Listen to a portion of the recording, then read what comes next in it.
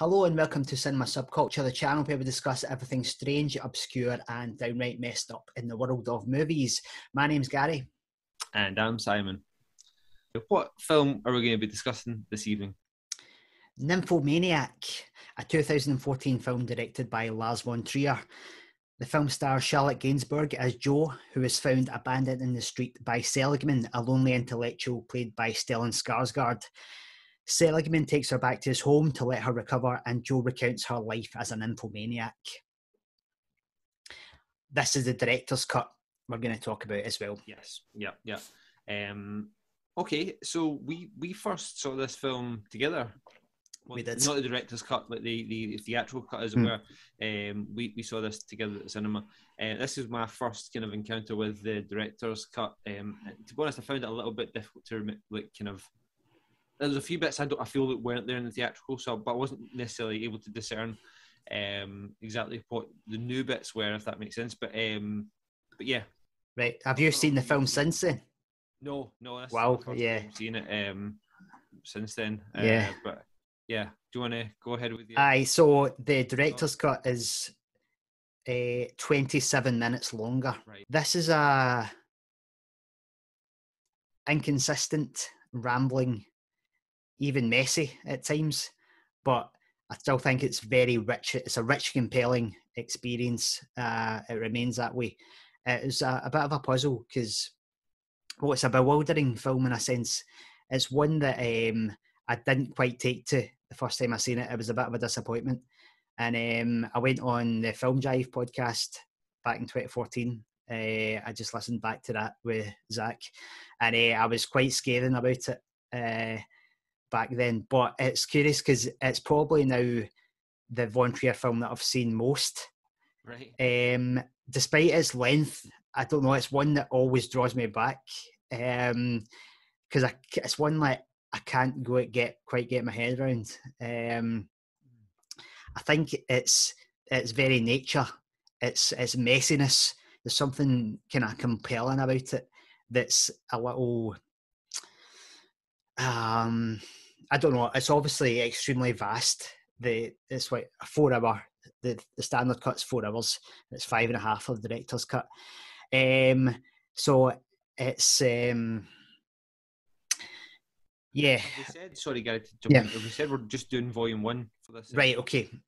I don't know if we've said that. No. Sorry, right. We should have said right. That. Yeah, we're just going to look at part 1 of the director's cut on this episode. The next episode. So yeah, I think going into this, I was Lars Von Trier is one of my favourite directors, and I think his peak was Antichrist and Melancholia.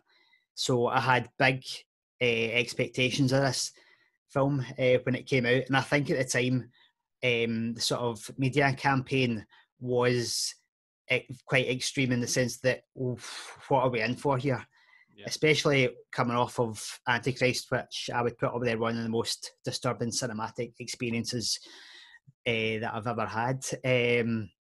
So I was expecting, and the extreme auteur, Lars Von Trier, is going even further. And one of the takeaways from it is almost its kind of vanilla nature. It's quite passive. Even though in the director's cut that we do get more explicit graphic sex scenes, it wasn't quite the film that maybe I was expecting. And also, I think it's quite a switch in style in a sense from his 2 previous films, which were had a grandness, had a unity. Von Trier normally deals in stories which are quite... we normally get a sort of a straight character arc, which ends in some kind of revelation. It's normally tied up. He normally explores some kind of idea and the contradictions of an idea, and takes that to its extreme peak. In this film, it's basically flat.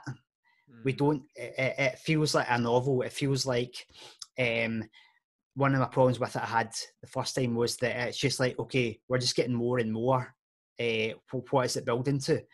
And we do get a climax at the end, but I feel like that climax could have came at any point in the film.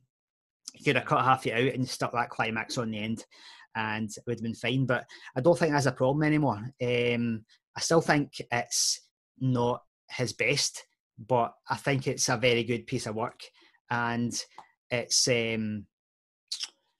I'd almost say like there's bits that don't work, but I think that's part of its charm. It's got the messiness is almost built in, because I think the style of the film, we get a lot of a mixture of style and tone kind of mashed together that's quite inconsistent, but I think intentionally. It's almost kind of punk collage thing we've got going on, because you've got a mess of aspect ratios, you've got stock footage, you've got colour in black and white, you've got a mixture of pop music, classical, you've got all the different actors playing different parts, you've got text, you've got images. So I think all that kind of messy, just collage style actually ultimately is what gives the film a distinctive character, even though if it's not a complete work as maybe Antichrist. But so yeah, I'll throw it back to you. But it's one that's stayed with me. I think it's a powerful piece of work, even though it's not entirely successful.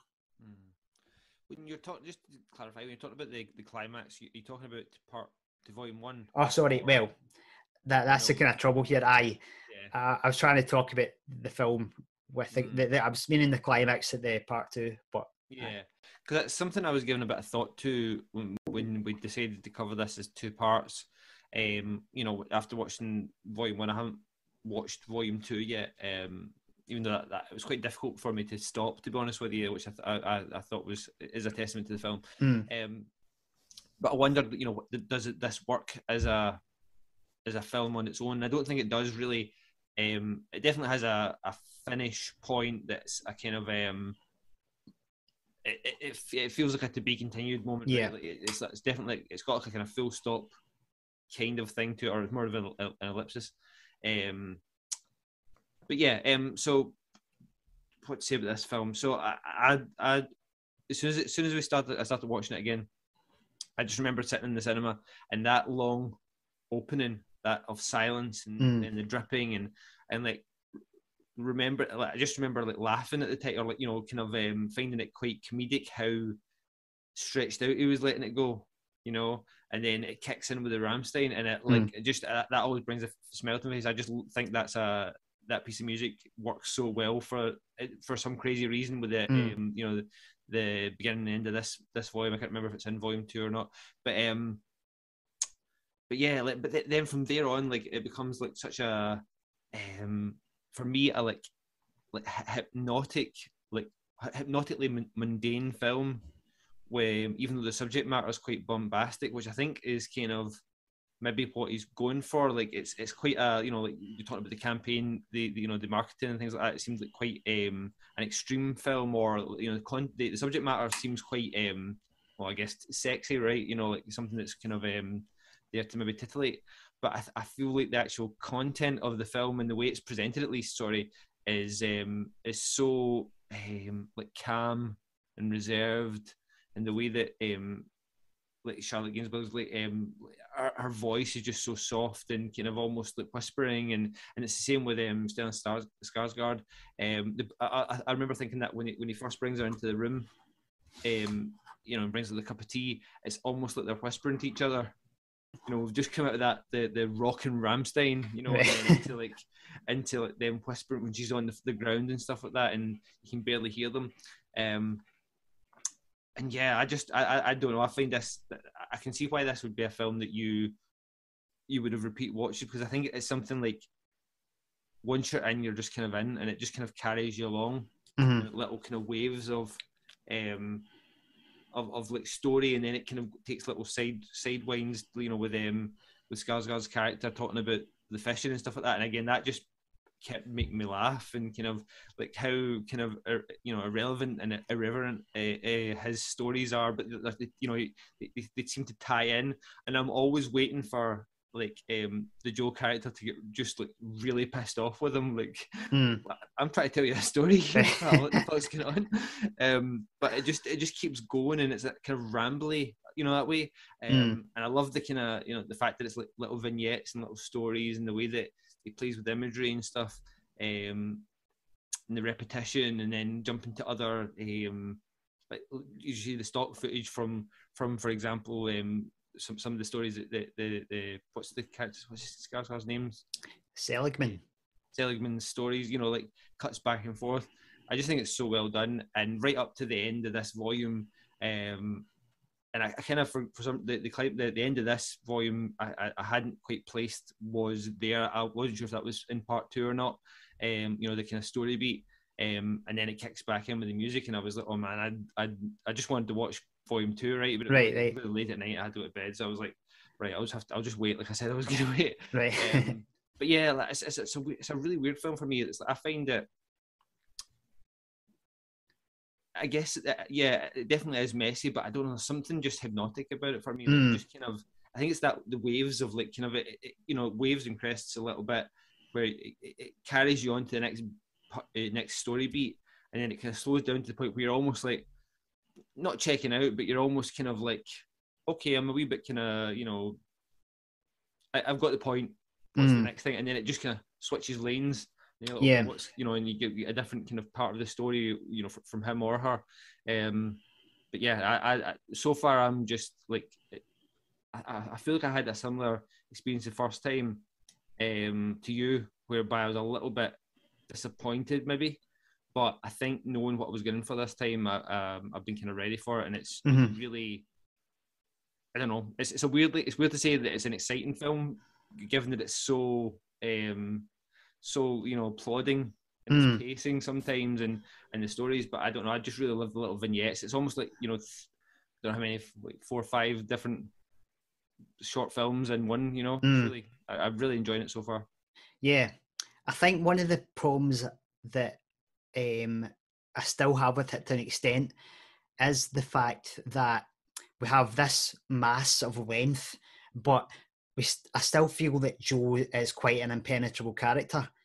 She's quite cold, and I think I was always looking for more characterization, in a sense, just to get a handle on her. But I think it's intentionally not done that way, because I don't think that's something that Von Trier is interested in at all. Because I feel like Jo is basically a cipher for him. Okay. I think he's done that throughout his career.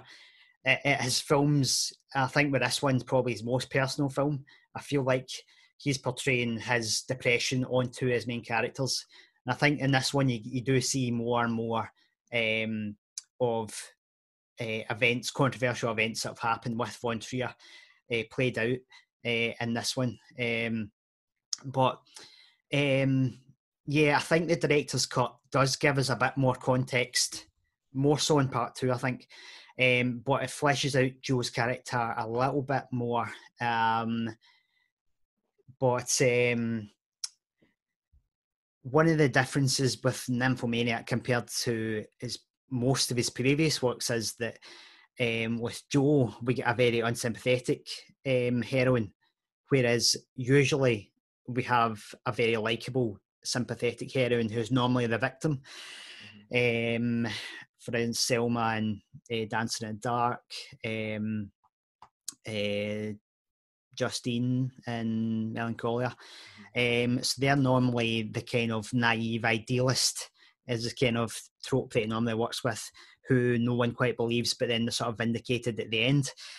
The heroine in this character is actually the victimizer. In a sense, even though you could say she's a victim of her nymphomania, but the way that Jo portrays the story is that she's a bad person and she's the one that's doing evil deeds to other people.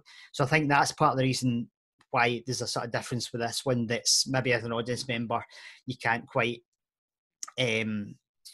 sympathise with the main character, which maybe is one of the things that makes it less successful. But saying that, as I was saying, that's not really important to Von Trier. He's not trying to create realistic characters. He's just trying to take philosophical ideas and sort of, he's just using the character as a kind of coat rack to hang the ideas. He's more interested in exploring the ideas between Seligman and Joe rather than creating a realistic narrative. But I think it's also curious to think about how much do we view Joe as a trustworthy narrator? Yeah. Because the film plays with that idea that, and Seligman says this, that your stories are unbelievable. Yeah. I love that scene so much. When suddenly Shia LaBeouf's there and Seligman just, because you're thinking to yourself, you're like, no. Yeah. No. And Seligman literally says that, this is unreal. No. Aye. Yeah. So you're right. Yeah, I know what you mean. Aye. But yeah, I think that adds to the way the stories are recounted, gives it a mundane. The word you use is a good word that occurred to me as well.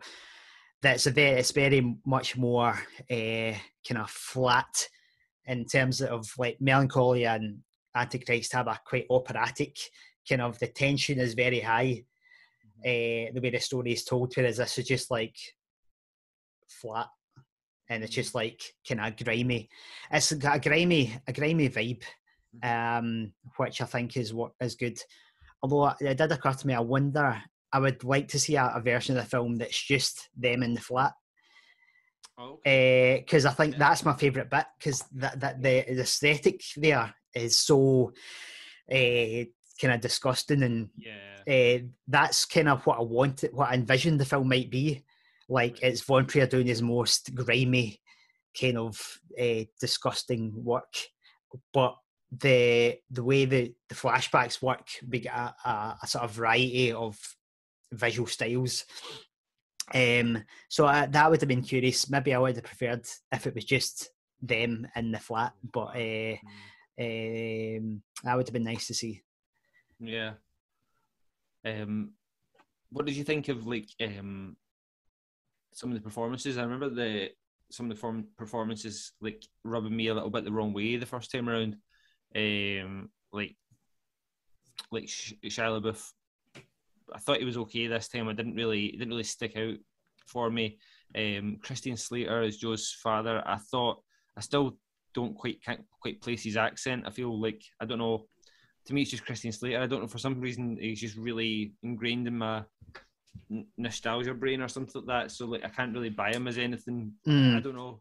In this, and Uma Thurman as well. I mean, that scene is like, that takes like the kind of like the emotionless or the coldness of Joe to another level. Really, that's the whole scene when she comes in with her husband and stuff like that.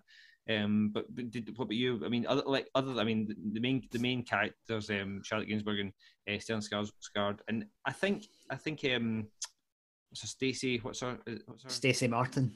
Yes, I think she does a really good job as approximating the Joe character, like, you know, very much in line with how we see her currently, you know, in current day. But what about the kind of rest of the cast? What were your thoughts on those? Yeah, all good. I think it's a kind of mixed bag, especially the accents and stuff is all over the place, but that doesn't really bother me. But yeah, he's bringing people to the film that I think people have pre-existing expectations of. Yeah. So I think Slater's good. I don't think there's nothing wrong with him. It just, for some reason, it takes me out a little bit. Right. I mean, and I know most of these other actors as well. It's just, for some reason with him, it just takes me out a little bit. But I still think the black and white story, the Delirium chapter is really strong, and part of that is, you know, it's a big part of because of him. So, but yeah, I don't know why. It just kind of like, oh, that's Christian Slater. Okay. For some reason, it just hits me. Yeah, LaBeouf I quite like in this as well. I think he does well. Yeah, I really did. I think because he's went so kind of crazy in real life, like since this point, it's like, oh, this is him actually acting again. You know, it's kind of like that in between, you know, the kind of Transformers, Indiana Jones, and then what he did later on. You know, it's kind of that kind of transition point almost. Yeah, I thought he was really good in that as well. Yeah. Yeah. Yeah, one thing that Von Trier does in this film that he'd kind of got away from was like, this seems to me like his most blatantly, well, intentionally funny film. Like, he seems to place the jokes a lot more prominently and intentionally. His stuff's always had quite a kind of black sense of humor, and he's always made kind of, you know, the famous one was the bells at the end of Breaking the Waves, which everyone was like, oh no, like he does these kind of like cringy, kind of occasionally like funny moments, but I think are like funny to him, and like he just kind of likes kind of pissing off the audience a wee bit sometimes. But I feel like he got away from that. Like Antichrist and Melancholia, I think, are like serious Von Trier. They're like his most dark, his most kind of right, I'm making serious work here. Whereas in this, he seems to bring back the comedy, which is not my favourite aspect of his filmmaking. But he does push that to the fore a bit more. And I remember when we saw it that it was getting big laughs in the cinema. So that's something notable about this film that wasn't really my cup of tea, but rewatching it, I think it's part of the movie, and it's just a sort of change in style for him a wee bit. But I think it works for this film because even though the subject matter is still quite dark and kind of traumatic, it's played quite coldly. So I think it kind of gives it something. Yeah. You know, because I don't know, it maybe stops you thinking about, you know, it takes away from the coldness of the character, you know, of the character of Joel and the way she's just presenting things very matter of fact. That the comedy kind of like gives it something else. I think so. I think it works here. Mm-hmm. But yeah, I quite liked that the first time, and it definitely was something I was looking forward to watching. Right. You know. How do you prefer the series Antichrist Melancholia or the more kind of playful Von Trier right here? I appreciate both. Aye, in this, I think it works for this film. I don't think it would have worked in Melancholia. Yeah, I'll always love, like, there's always usually laugh out loud moments in the Von Trier films, but I think I prefer them when they come from just the dialogue and it's not an obvious joke. The bit I laughed out loud is, I think, when the scene where Jo becomes a secretary and she's putting the pastry in tea. I love that scene. And then Jerome, Shia LaBeouf's character, is like, where the fuck is my cake fork? Yeah, I like that. But as well. Like, some of the more obvious jokes with Seligman, I'm like, roll my eyes a wee bit at. But right. Yeah, I get. Yeah, I think it's because I think I like them because they're so absurd. That kind of humor, kind of, you know, when it's like, it's almost like yeah, I suppose it's like Von Trier doing dad jokes. It kind of tickles me a little bit because I think because the film is, even though it's not, I wouldn't say it's, you know, the subject matter isn't treated, as I say, as darkly. It is quite still a start, not stark. What's the word I'm looking for? It's like, you know, what's the word? I had the word. It's still a kind of bleak film, you know. It doesn't, there's not much humanity in it, so I think that's what the Seligman character brings to it, is like some humanity. Yeah, and you know, and it works in the film because that seems to be what, you know, or it's him trying to bring that to Jo, who seems to have no humanity left at this point.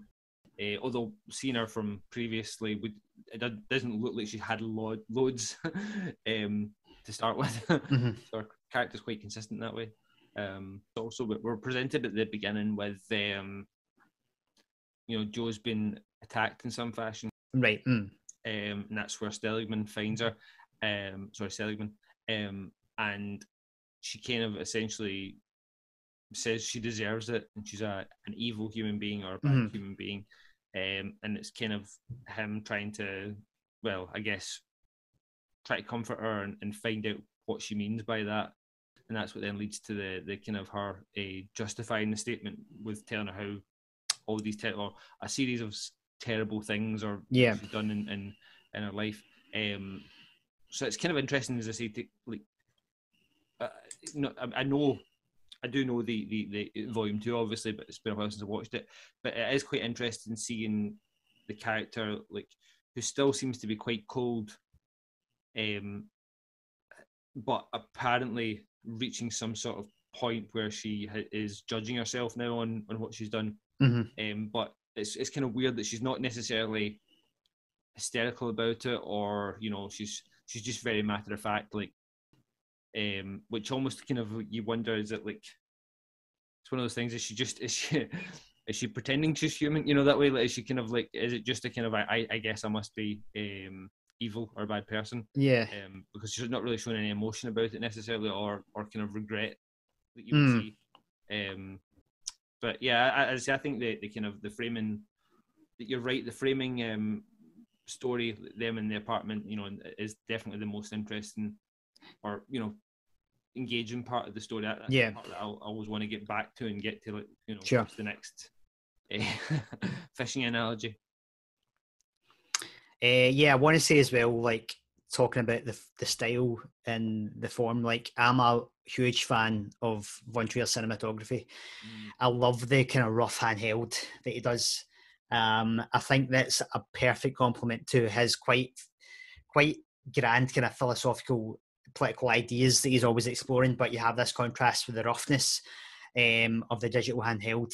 And normally his style that he developed from like the second part of his career was like having the actors play the scenes out, and then he would shoot them just from like a variety of angles, and then he would just like cut them together, like just even like smashing them up with jump cuts and like breaking the axis. And I just love that, the style that he has. I think it just works really well. It kind of he jumps around a little bit with style in this film. I feel like the Mr. H, Mrs. H section definitely has more of that feel to it, right? Where it's like it's kind of the opening to Melancholia, like, where there's a lot of kind of not lots of jump cuts, but definitely what you're talking about there. But then there's other parts like that I feel are a bit more just a different style, like, that feel a bit more grander, a bit more artistic. But again, that are present in Melancholia as well.